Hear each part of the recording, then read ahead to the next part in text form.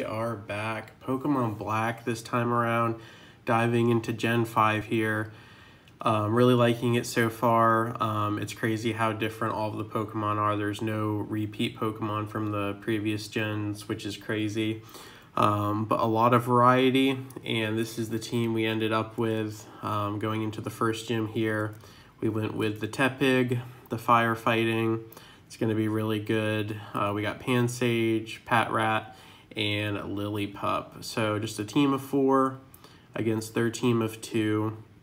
And now their gym leader depends on the starter you picked. So all of them will start with either with a normal type, and then they will answer with a fire, water, or grass, depending on what starter you chose. They're just going to have the opposite.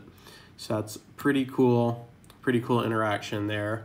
And since we went with Tepig, they're going to have the water monkey, which is Panpour, I believe. So I think everything is set, and we are ready to get this battle underway. First gym, Pokemon Black, Hardcore Nuzlocke. Here we go. Going against Cress. Cress with the water type. So this should be a pretty easy, pretty straightforward gym battle, barring any crits or silly business.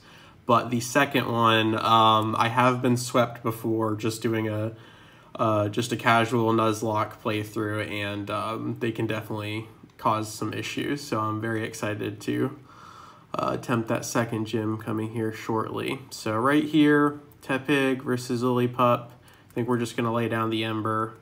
We are slow, and we flinched. That is just wonderful. Not a great start, and Lillipup gets the work up. This is not going great. Hopefully we get a burn or something to help compensate, and we get the burn. So everything is okay. The flinch and the workup, we are looking so much better because the burn cuts Lillipup's attack in half. Now, with the workup buff, it's still going to be doing pretty decent here. But as long as we don't flinch, I think we'll be just fine. That burn was so huge. Really good stuff there.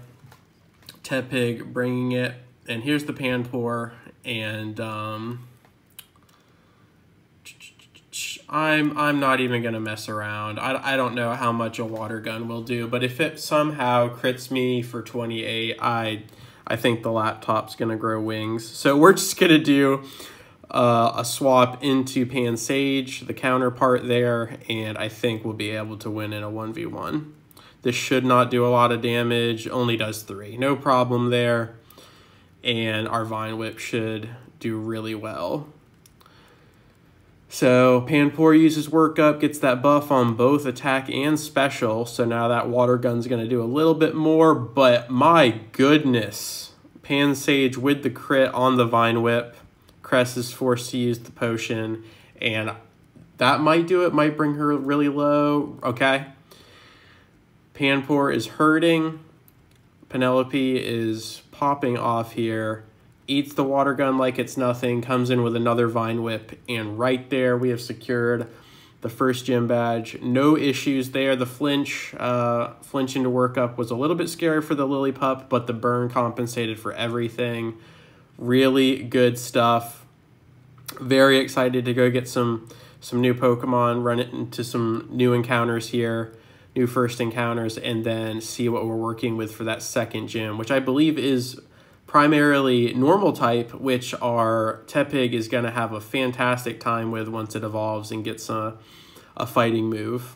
So really looking forward to that. I think it'll be a lot closer than this one. And as always, guys, I really appreciate your time, and I will see you real soon. Peace.